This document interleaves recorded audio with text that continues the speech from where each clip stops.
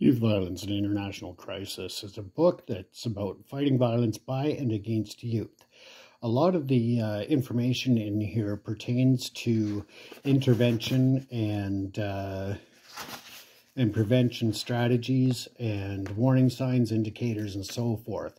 So what we need to do is educate people more on youth violence prevention and intervention.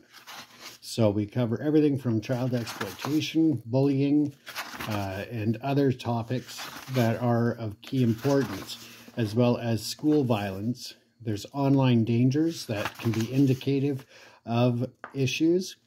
School suspensions, are they a reward or a consequence?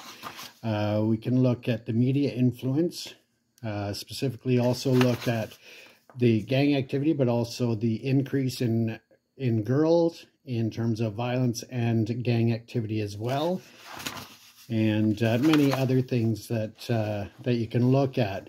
We can talk about who's to blame in this, but at the end of the day, if you fail to learn the indicators, the warning signs, and everything, it's important that everybody takes responsibility to say that not enough is being done to educate and to raise awareness. So although the book was authored in Canada, the author has experience in youth services both in areas of Canada as well as in South Central, Compton, Watts, Crenshaw areas of Los Angeles.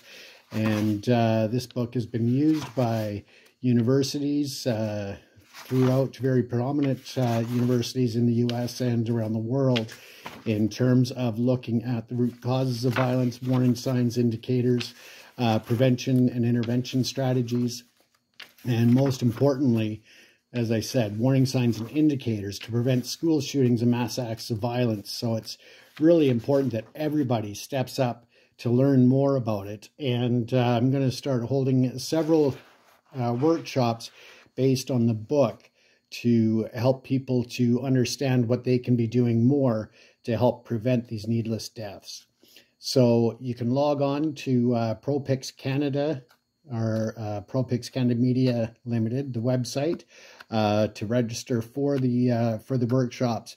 But also you can request a digital copy of the book absolutely free of charge. The idea is not profit, it is putting lives first.